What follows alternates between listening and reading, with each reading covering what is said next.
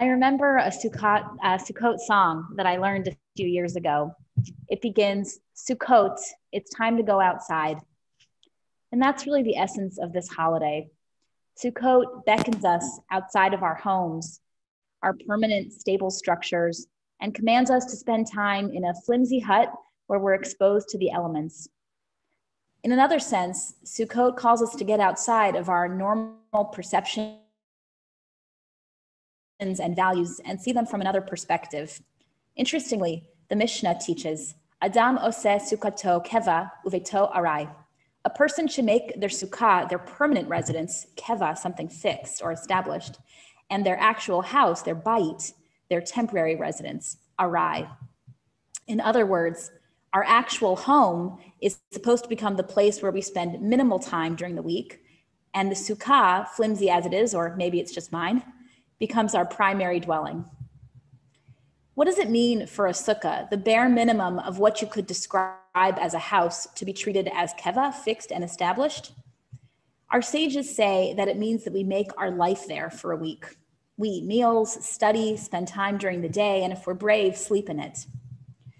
Rabbi Ovadia Bartanura, the 15th century Italian commentator, counsels that if we have nice dishes or bedding, we should put them in the sukkah.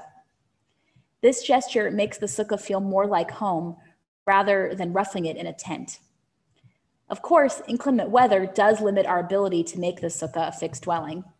The same Mishnah adds that if it rains, one is permitted to go inside, specifically if the rain is spoiling your meal. And the weather could interfere with another essential mitzvah of Sukkot, about which Moses instructs the Israelites in Deuteronomy.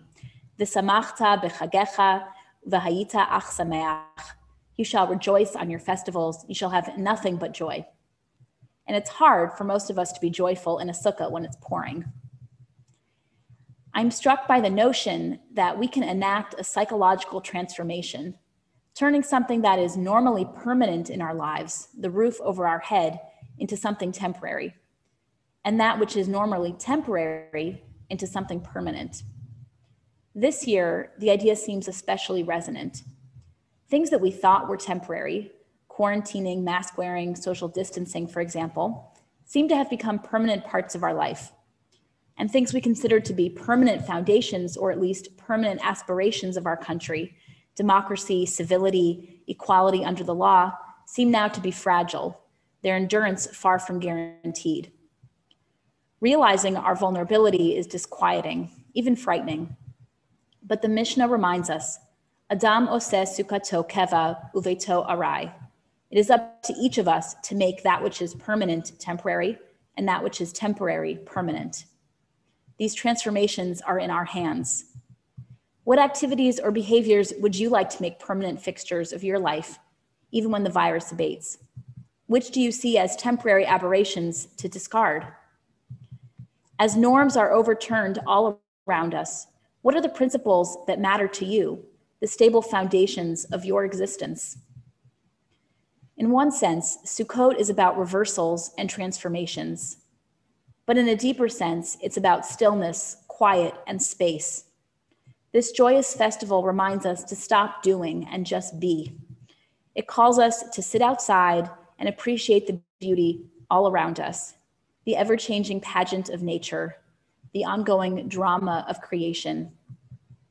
In a time of instability and confusion, Sukkot anchors us in something greater than ourselves, teaching us that weather fluctuates and homes may come and go, but God's sheltering presence is permanent, keva. What a gift we've been given, a chance to taste joy and peace in simple, tangible ways. So I hope we'll all have time, whether in a sukkah at home or in the Bethel sukkah, to sit outside on a quiet, sunny afternoon, sip a cup of coffee or tea in the sukkah, maybe read a good book or chat with someone that we love. And when night falls and we look up at the stars shining down us in all their beauty through fresh green schach of our sukkah, may we realize that it's not the sturdy walls and roof of our house that gives us shelter. It's friendship and love, the strength of faith, the enduring comfort of tradition and community. And we give thanks for all the blessings that sustain us, even now. Chag Sameach and Shabbat Shalom. May we all know the joy of this season.